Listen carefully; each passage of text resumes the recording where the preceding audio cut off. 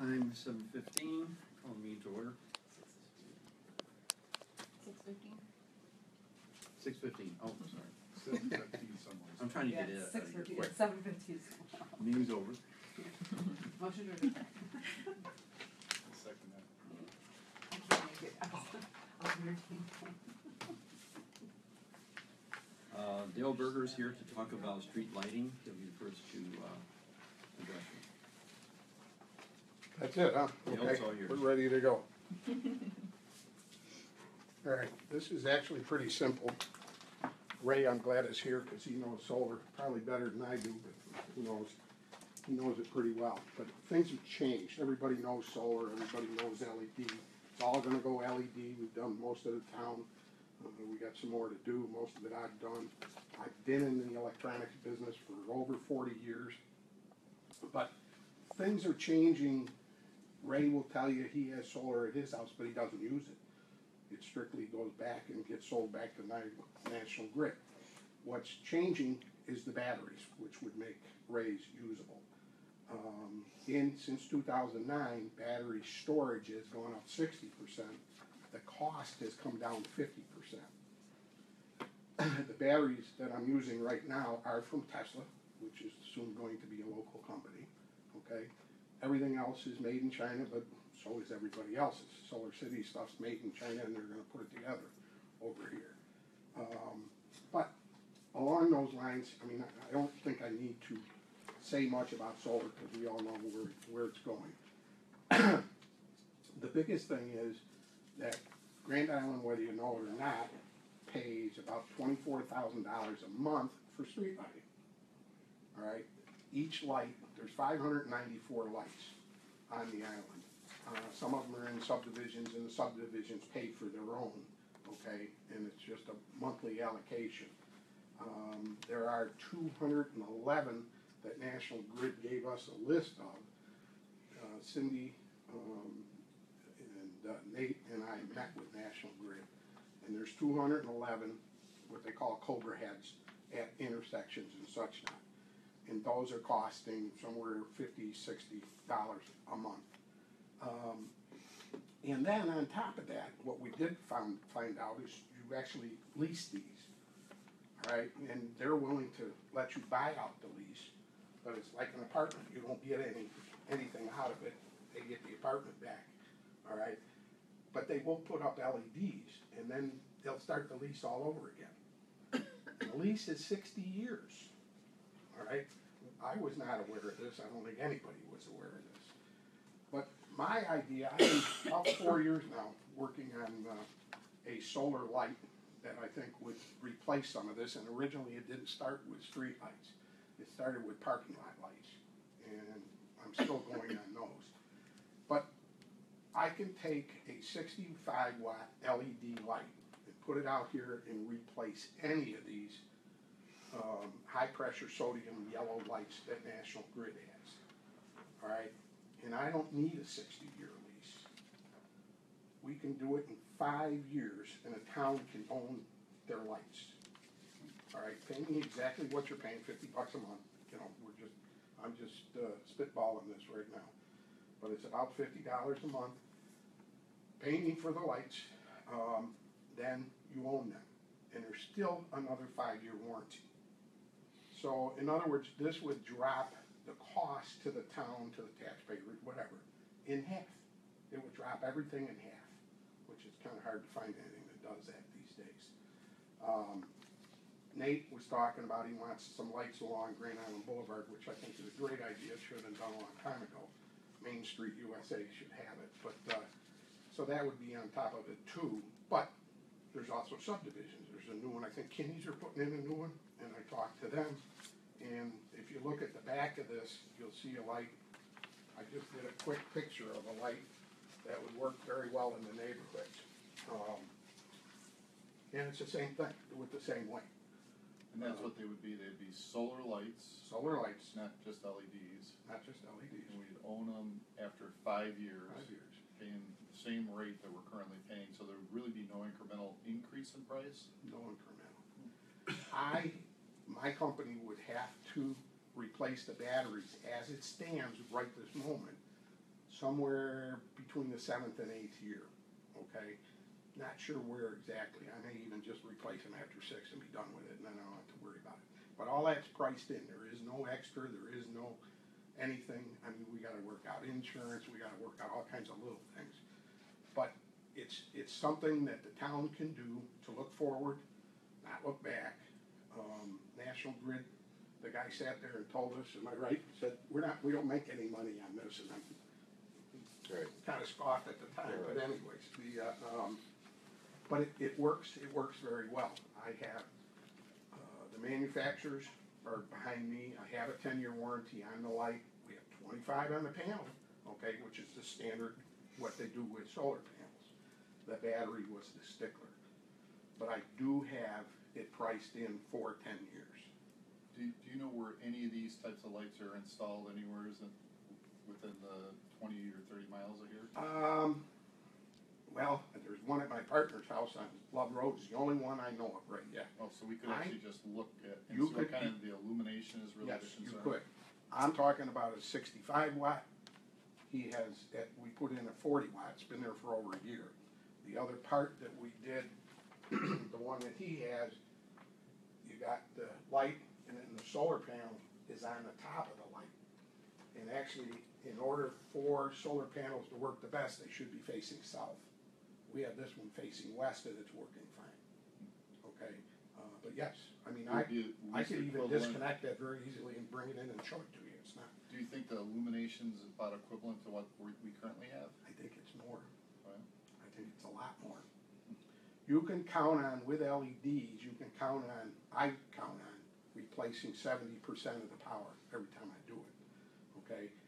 Most of our lights on the island are 150, maybe 175, so you'd be less than 60 to replace it at that percentage. And I'm saying put a 65 in there. I don't think you need more. And this is also new poles. Okay, it's all figured in. I don't wanna mess with National Grid and their poles or any of this. We'll go across the street, we'll go wherever. Gonna need some cooperation, maybe on cutting tops of trees or whatever in a couple spots, but we've looked at 100% of this and I don't see too many problems, I can tell you that. But we'll put up the poles, we'll put up the lights and go. You know when our lease with National Grid is over? With the lights we're talking about, the With- 211, With what we're doing right now, yeah. um, The 211, the they- intersection lights. They want $190.50 on average for all the lights with the list they gave us. That'll buy out the lease. How much? $190.50 per, right, that's the pole, the That's the arm, whole thing, it's not the individuals? that's the whole, each pole. Okay. Each pole. So you got about $40,000 we need to do, and we're gonna have to work that out somehow or another, it needs to be worked out. Cause I know National Grid, I work with them every day, they're gonna want their money, they don't even wanna hear about it. It may take them 10 years to take their lights down, but that's National Grid, so. Where does the battery go in these units? The battery will go right in the light. The light itself? The funny part is these batteries, as I said, they've come a long ways. The batteries I'm using are like C batteries. And there's 4 of them in each light. And it's amazing what they'll do. And it's Tesla.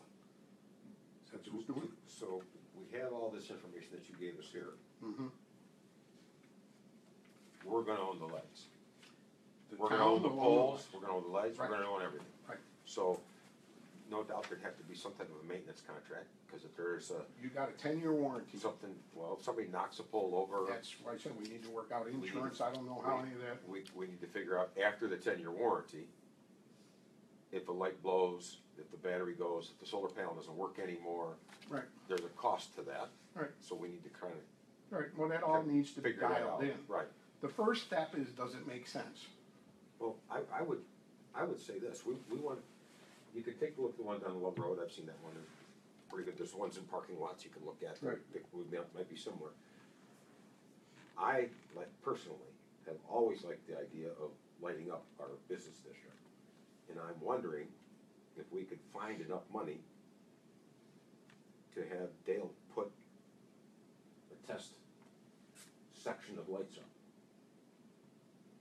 And then business district. That's probably a good idea, before we replace existing lights, at least test it for a year, let's say, or something. Well, maybe not even a year, but I mean, especially if we test it during the winter, Yeah. that's gonna be the worst time. Worst case, There'll yeah. be snow on top of it, there's gonna be less sunlight, the whole business. Yeah. So I would think that might be a way to look at it, and then, in addition to that, some obscure intersection. I'll just pick. I got a fix- perfect fix spot a I'd love to baseline. do. I got a Okay. perfect spot. Right in front of my house is a light, and then right across the street at the baseball diamond is another light. They call it 1674 and 1674R is what they call it. And supposedly they told us these were only street lights. There was none of this, but anyways, it is part of it. And I mean, it'd be right in front of my house. I could be watching this. In fact, I'd get bored with watching it. But you know, the other thing you got to remember, the lights that you're looking at with your street lights, and you never looked at them. They're just there. They're like 2000 K color. They're yellow. Okay, they're high pressure sodium. The ones we would put in would be 5000 K. All right, the new ones out here in the hallway are 4, so it'd be even whiter. And 6000 K is what we use in ice rinks, and it's like blue.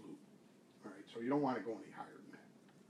But it works, and it works extremely well. The lights that you're talking about putting in, you say they're made in China, do they make the lights here anywhere in the US? No. They only make them in China? I have my whole career is based on selling things that were made in the U.S. whenever possible. Nobody makes any LEDs. Is there any difference in quality from different companies that you buy Not from? with the way I'm doing it.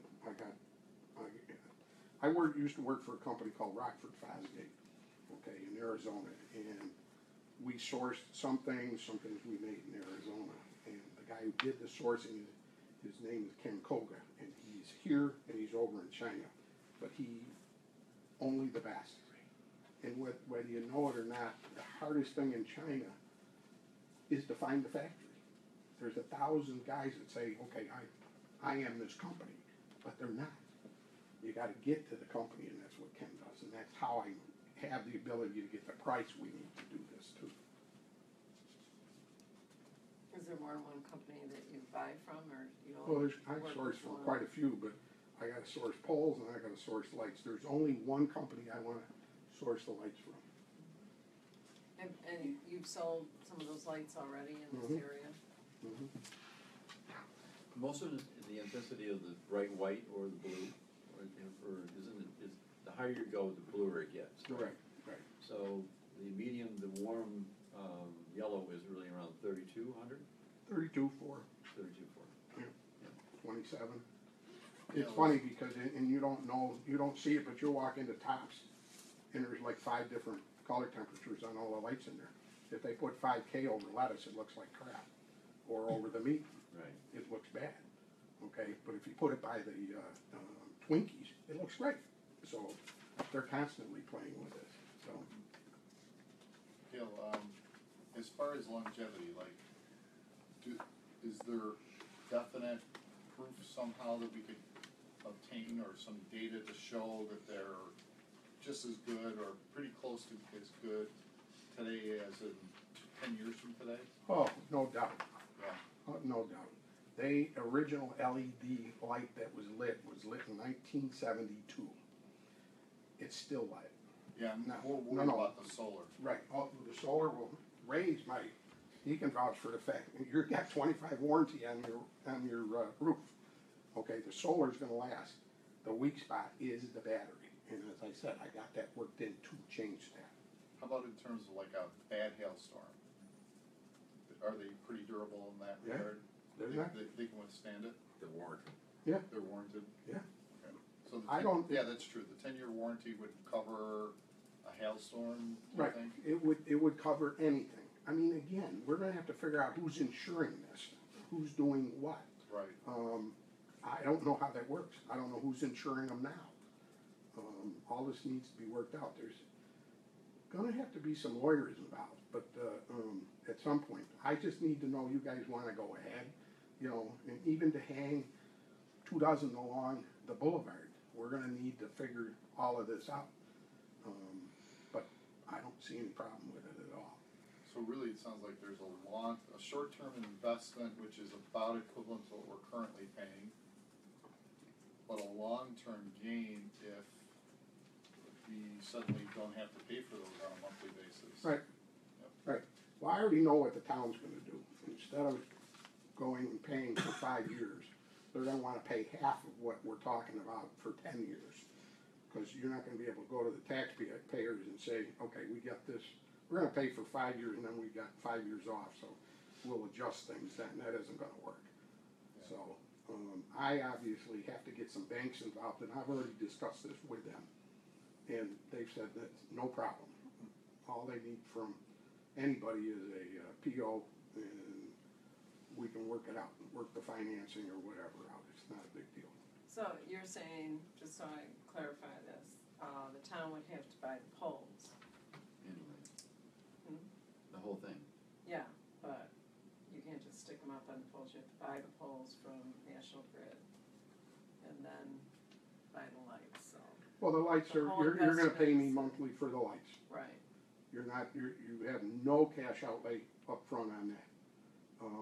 As far as the poles, we're gonna have to work that out. I think I got it worked in. Until I bring in my first container, guys, there's some things here that, could set me back, but if it doesn't, we're fine.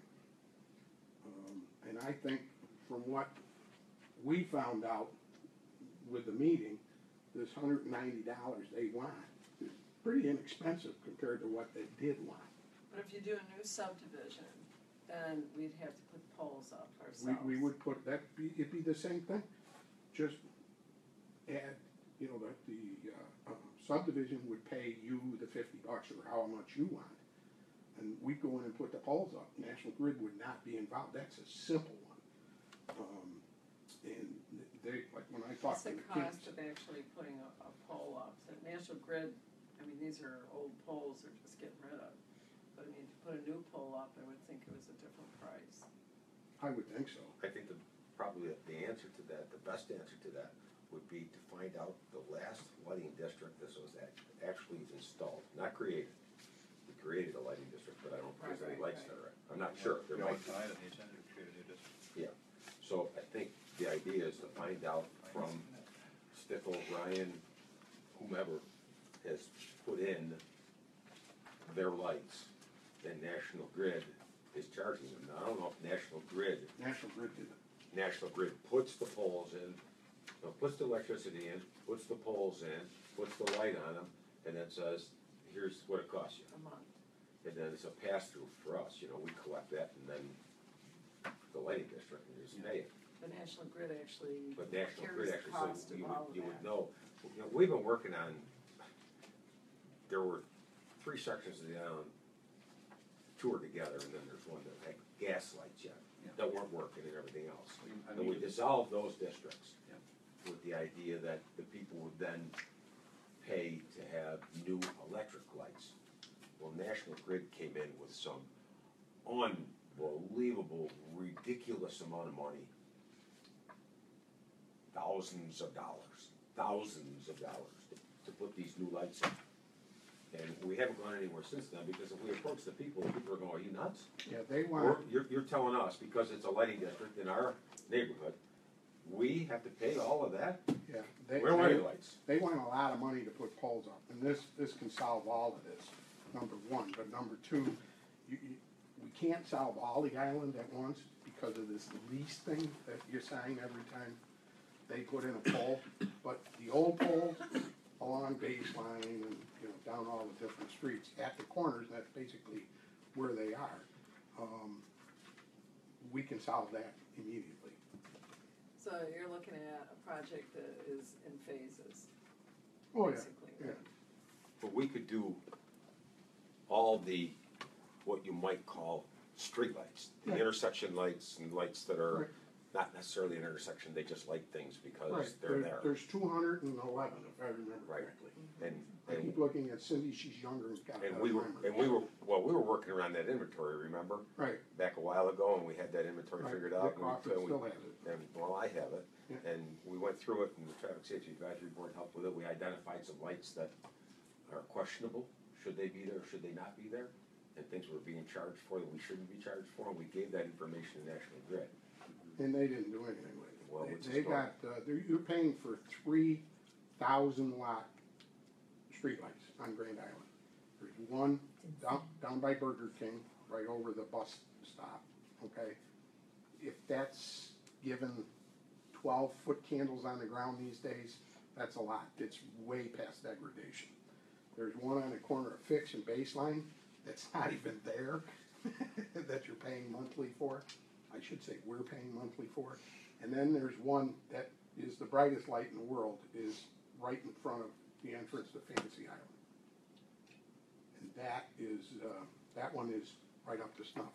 I go out in the middle of the road and get 38-foot candles out of it. Some of the conversation of that was, is that really the town's responsibility? It We're should paying be. a tremendous amount of money for a light that services a business. The one in front of Fancy Island, Or the one in front of anywhere, okay. that's not an intersection light. Or like the new ones that we put up at the school along Ransom Road, there's a whole bunch of them there now, across from the school, Right. because that was dark and kids crossing the road and stuff like that, we wanted to light it up, so So- we made new ones. So, in theory, every region has a lighting district, and everybody's sharing for the costs in that district area. Like River Oaks, area would pay for all the streetlights and all that kind of stuff. No, if you look at the bill, we get a bill from National Grid that you pay for the pole. Yep. You pay for the arm,